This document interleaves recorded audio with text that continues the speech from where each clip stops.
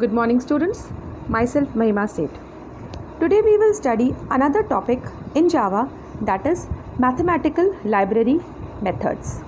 Mathematical library methods can also be called as mathematical library functions. Now java.lang, that is java.language package, contain classes fundamental to the design of Java language. It contains various functions, various mathematical related functions which can be used to solve simple mathematical calculations. The syntax of using this function is math.function name and function sign semicolon. Now the first function which we will study is math.sqrt. This you have studied in class 9th also. Math.sqrt, it means it will return the square root of the type of value that is given. Here double A is equal to 16.0 is given. Double result is equal to math.sqrt in bracket A. So the value of A is 16. So the result which will be produced after computation would be 4 because the square root of 16 is 4. Now the second function is math.cbrt. cbrt means cube root. So this function will gives you the cube root of the given value. It will always give you the value in double and it will be with the same sign. The sign will not change. For example, double x is equal to 125, double y is equal to minus 125. So result 1 is equal to math.cbrtx. Result 2 is equal to math.cbrty. So the output which will be generated, result 1 will give you the output 5 because the cube root of 125 is 5 and result 2 will give you the answer minus 5.0 because the cube root of minus 125 is minus 5. Now the third function is math.pow.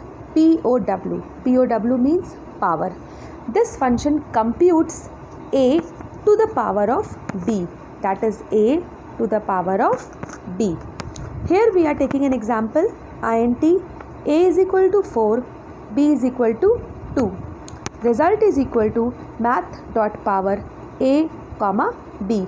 A is 4, b is 2. 4 to the power 2 is equal to 16. So the output would be 16. Now the fourth function is math.abs. abs means absolute. So it will give you the absolute value. Here we are taking an example, float result 1 is equal to math.abs in bracket minus 5.3. Another float result 2 is equal to math.abs in bracket 5.3. So the result which would be generated is result 1 is equal to minus 5.3. With the same sign it will give you the absolute value and result 2 would be 5.3 only.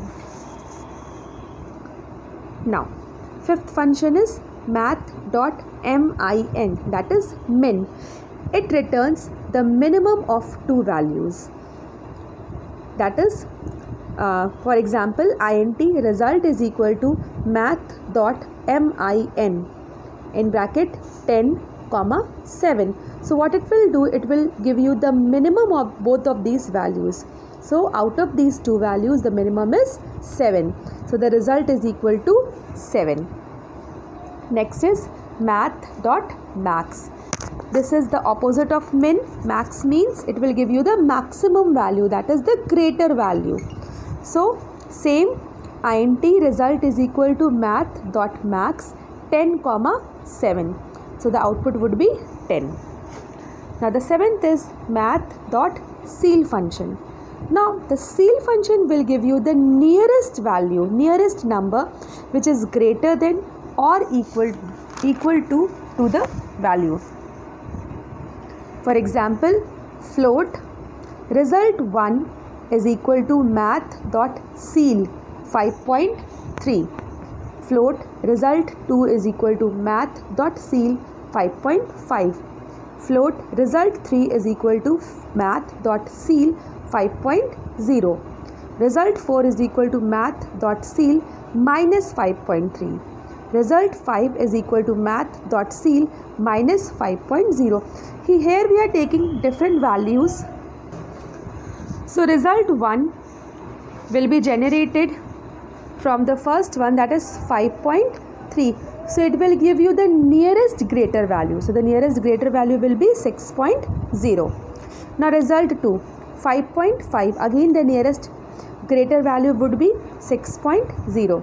Now the third result 3 is 5.0. So it will remain same, that is 5.0. Now result 4 minus 5.3. Now here we are talking about the minus number. So it will give you the nearest greater value, that would be minus 5.0. And again we are taking another number minus 5.0. So the result will be minus 5.0 only. Now the next function is math.floor. It returns the nearest whole number, that is less than or equal to the value. So we are taking example, float result 1 is equal to math.floor 5.3. 5.3 nearest less value. So the result would be 5.0. So see the result, it is 5.0. Now we are taking another, result 2 is equal to math.floor 5.5. Again result 3 is equal to 5.0. Again result 4 is equal to math.floor minus 5.3. Result 5 is equal to math.floor minus 5.0. Now we will see the output. Output of result 1 is 5.0. Output of result 2 is 5.0. Output of result 3 is 5.0. Now output of result 4 is minus 6, because here we have taken minus 5.3 and it will give you the nearest lesser value. As it is in negative terms, so it will be minus 6. Okay. So similarly, minus 5.0, so the nearest lesser value will be minus 5. Now we will take another function, math.rint. Rint.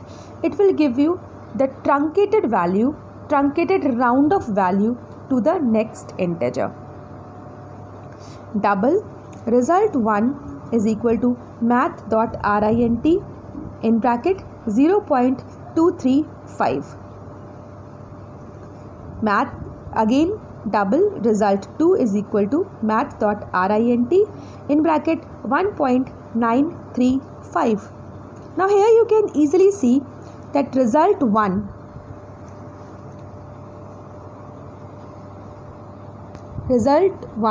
we have taken 0.235. So the round of value will be 0.0. In result 2 we have taken 1.935. So the nearest round off would be 2.0.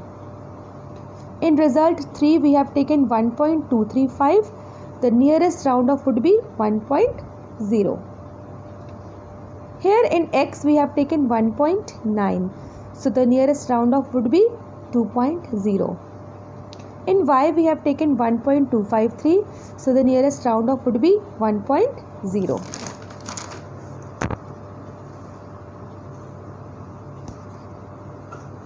Now math.round function.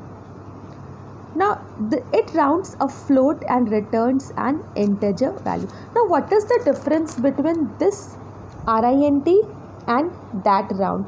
Here this RINT will give you the same value, means the same type of value, and here it will give you the value in integers only.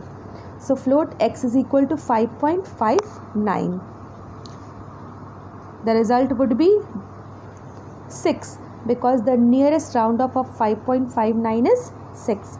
Now y is equal to 5.10.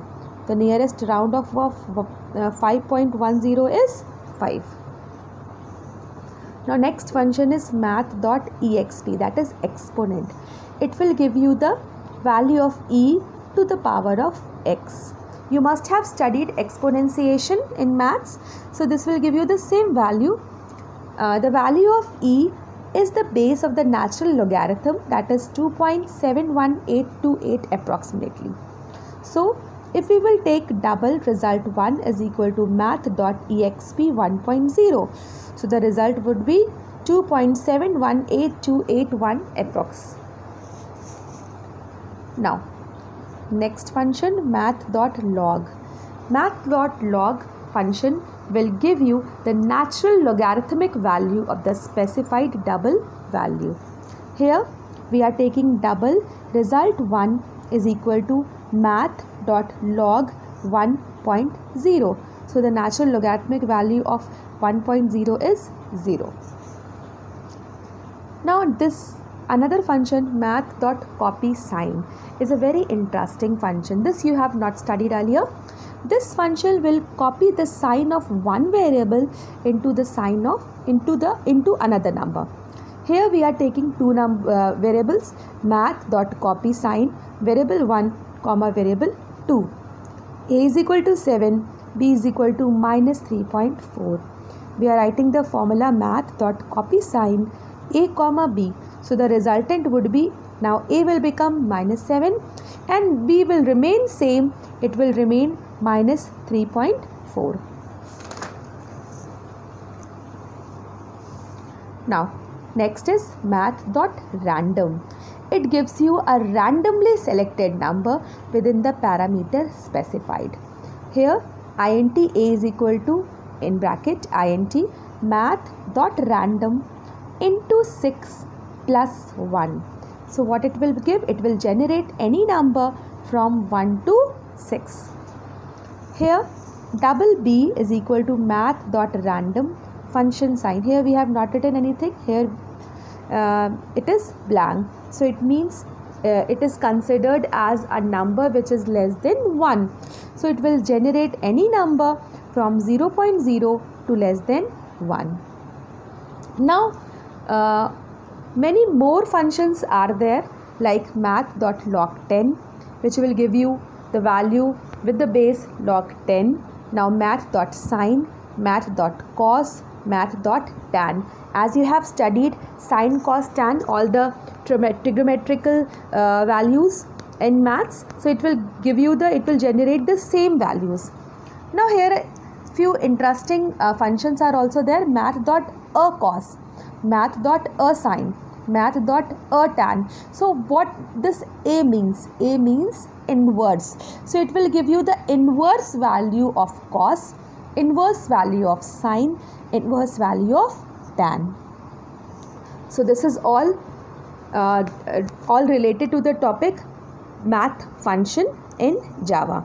So student, I have given few questions in the worksheet also. Do those questions in your fair copy and show me the result. Thank you.